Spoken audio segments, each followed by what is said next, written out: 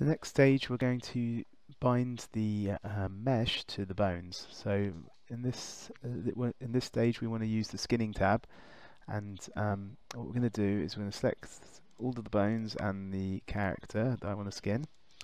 And now we have two ways of skinning. There's voxel and closest point. Also, you can choose whether or not it's one bone skinning or two bone skinning. That determines how many verts weights can go to each bone. So 2 would mean that each vertex can go to up to 2 bones.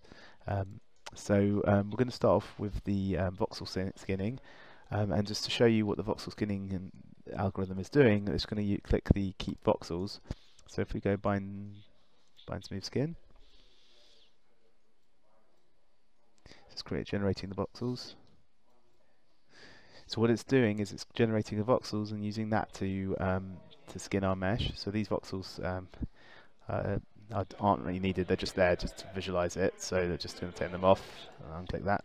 So now that it's bound it, so you can see the body moves with the mesh. So when we rotate these, it's nicely smoothed, and basically all the skinning is done. So what we're going to do is actually I'm going to show you how to detach the model from the mesh. So if we click detach skin like this, and say we want to detach it, you see it's now returned as a mesh renderer, and it's not attached to the skin anymore, to the bones anymore, I mean. So that's how to detach any character from the bones. But what we're going to do is try the other algorithm. So this is the closest point. So this isn't this is much quicker, but it's not necessarily as accurate. But this because it might get the skin weights from one end to sort of go onto the other. But let's see how that goes. So it's much quicker, but let's have a look.